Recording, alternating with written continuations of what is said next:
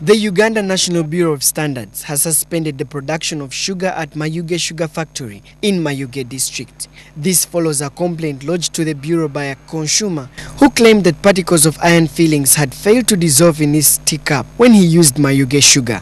This prompted the UNBS office to launch an abrupt inspection to ascertain the claims. After using a magnetic rod in the sugar, onlookers witnessed big particles of metal fillings accumulate on the rod. UNBS officials attribute this to the use of old machines, which are beginning to wear out. These officers say that when consumed for a long time, such metal fillings can cause cancer.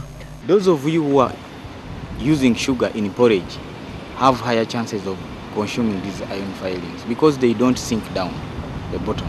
Someone who's taking dry tea consumes less because they sink to the bottom. The officers also discovered that all employees at this plant did not have any protective gear when handling the final product, while the semi-finished sugar was being dumped on the unclean floor. Welding was also being carried out in the production area, something that causes contamination of the final product. They have no protectives in form of overalls, gloves, footwear, helmets, name it, as far as the health of employers is concerned. The general manager of the factory, only identified as Patel, declined to comment on camera.